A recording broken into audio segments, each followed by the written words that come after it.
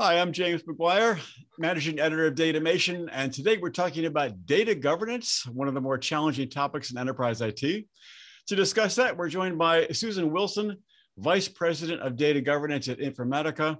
Susan, hello to you today. Hi, James. Thanks for having me on the show today.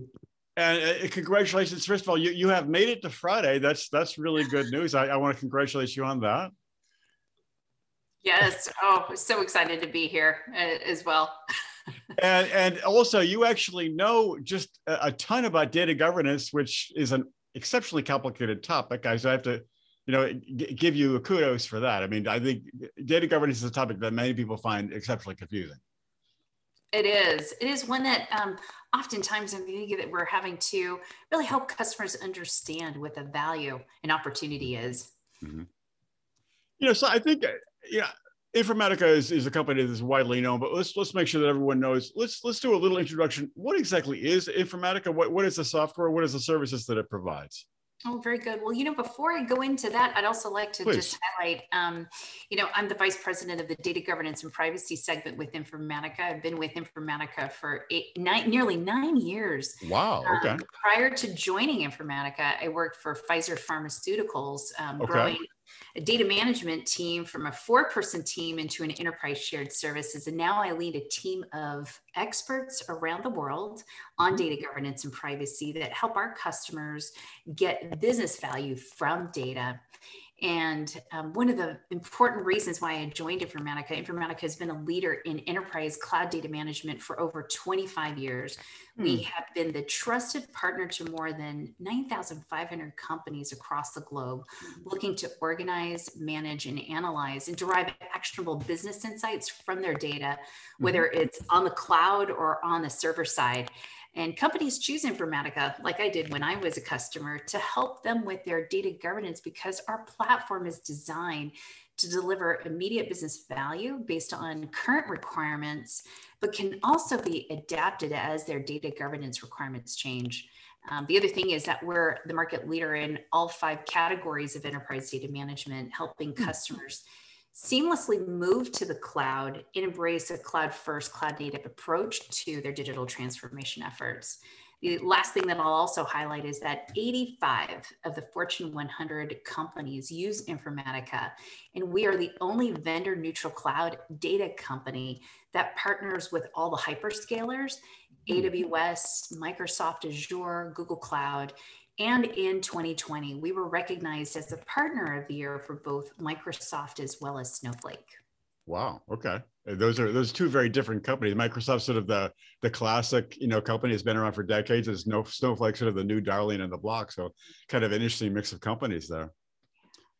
I think it's interesting, to take a look at where companies are in data governance, because I think, correct me if I'm wrong, companies are struggling with the idea, and some of them don't want to do it, or maybe some of them think they are doing it, and maybe they're not doing it as well as perhaps they need to. And where do you think companies are generally with the idea of data governance, and what do you see as some of the big pain points with data governance?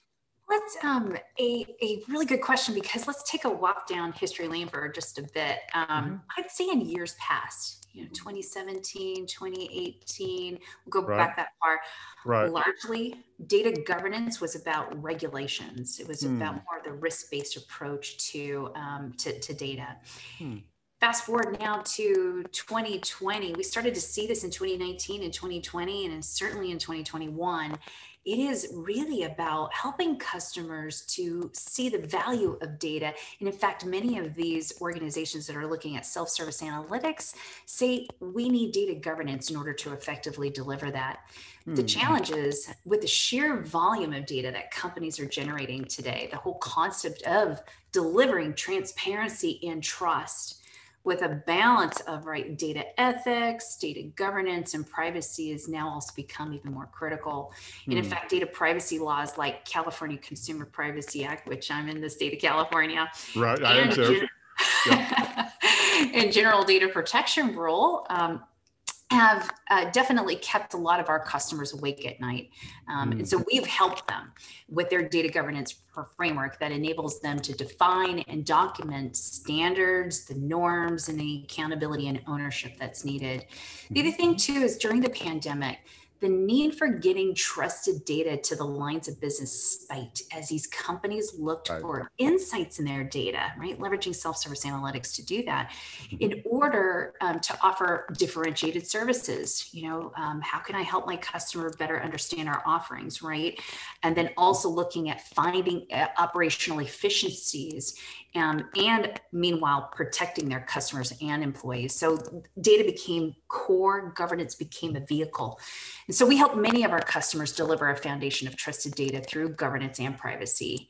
And now we're able to expand them to more lines of business. Do you sense that companies feel like they're really struggling with data governance? Do you think generally it's under control? They just would like to do even better than they are? No, it's not under control. And what they're Yeah. finding is that they've got these goals, right, to make data more accessible, but in a trusted way. And so the ability to know the data they have and to have the appropriate quality are things that are very much top of mind for them. And so they're seeking our help, not only in our technology, but also the best practices. Well, let's sort of get down to the trenches and see about kind of a real world example. I mean, what would you point to in terms of a customer use case? What do you see out in the field? Yeah, I've got a couple of them. With New York Life, one of America's largest mutual life insurance companies providing insurance, investment, and retirement solutions. They've been around for over 100 years. They needed a full investment from its business leaders to really transition from legacy systems, storing and processing data to a more modern data platform. They really had a very large business transformation, digital transformation occurring. New York Life turned to Informatica for our enterprise data governance solution, utilizing a single place to capture the data and to define it in order to build out the new systems and data lakes. And basically the achievements is that the productivity and time savings have been transformative for their team by being able to automate data governance program using Informatica solutions. They have defined nearly 2,000 glossary terms across their lines of business, have scanned more than 45 business applications and 250 data sets, while also profiling about 5,000 attributes, just to give you a size, the sense of the size, the scope, the scale, the enterprise reach. A lot of data. Exactly. And really just working at it from all different personas and use cases, different lines of business. That's what we're seeing. With Eli Lilly, a global healthcare leader uniting care with discovery to create medicine and overall improving lives around the world. They utilize the Informatica platform along with Amazon's web services, Salesforce, and SAP to drive their cloud-first and customer-centric strategies, with the goal of creating an enterprise data governance program to collect the silos of healthcare knowledge and context that already exists in the business.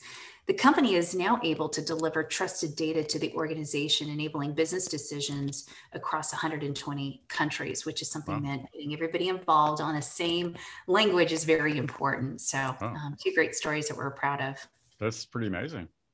I'm interested to get your take on what are some key trends or key technologies that are shaping data governance. I mean, if you look at cloud computing, it appears that, multi-cloud and cloud native are big technologies that are really shifting the way cloud computing happens.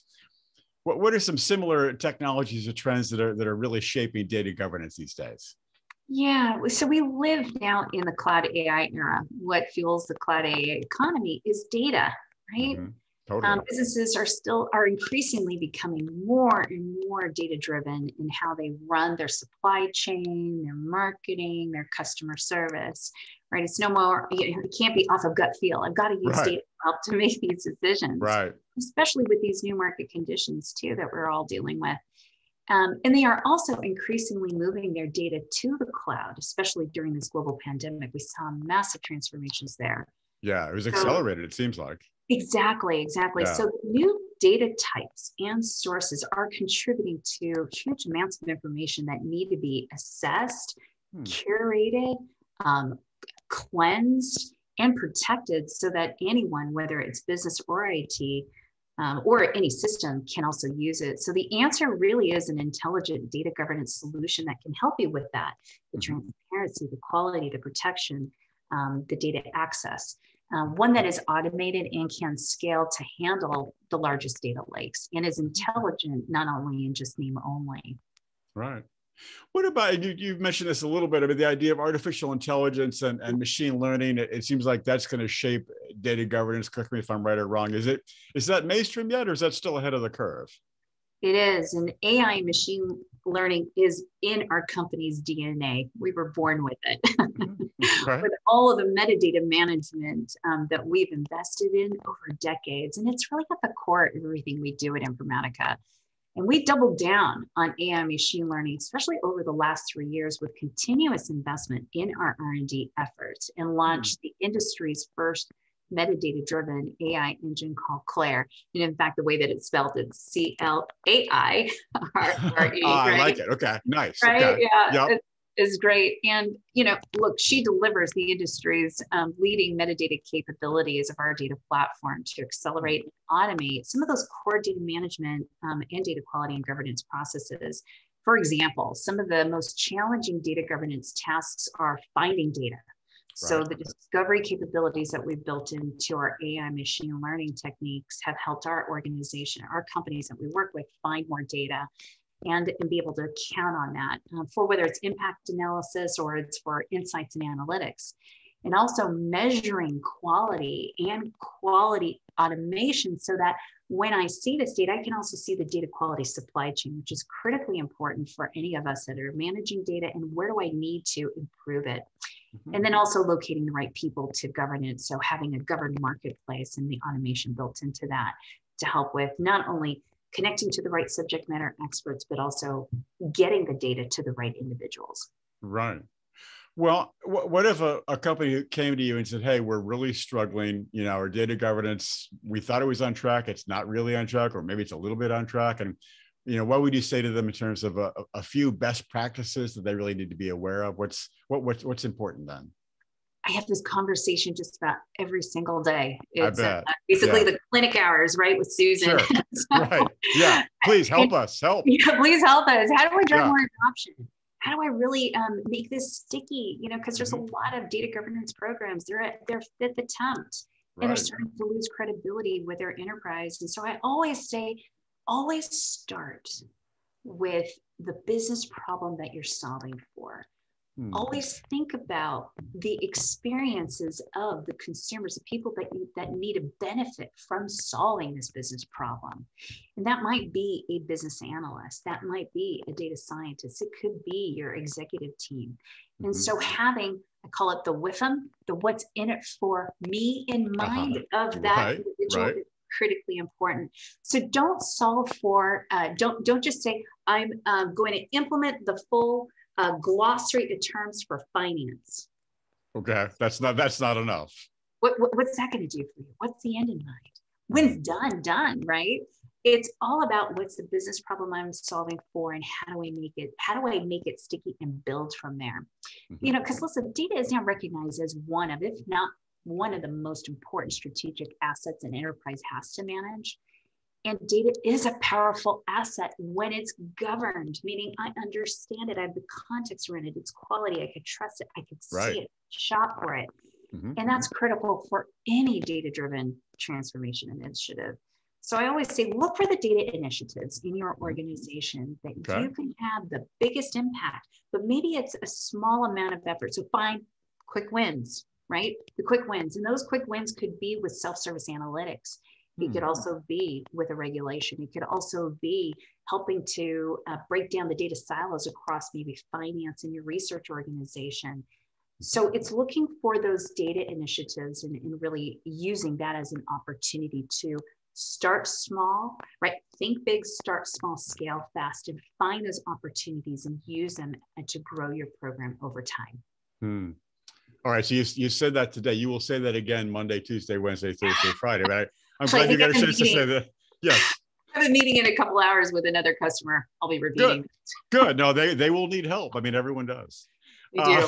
Yep. So I know it's interesting. You've been in the field a long time. You've really seen how it's developed, which is really interesting. I think it's come in the last few years. It seems like it's come a long way. What would you say if you look, say, even 3 to 5 years out? It's hard to predict technology that way or any tech trends. I mean, What is data governance going to look like, say, 3 to 5 years from now? And how can a company prepare for it at a time? It's a great question. So, of course, looking in my crystal ball, automation is going to be playing a bigger role in data governance and privacy in the years ahead, and customers will get more and more value out of it. We're building a lot in. We're becoming a lot more aware of what a customer is doing, what the customer needs. And Informatica's unique position of having the capabilities, a broad set of capabilities, not only the cloud, we know things about your systems. We know what you're doing with the data. We have the data supply chain in mind.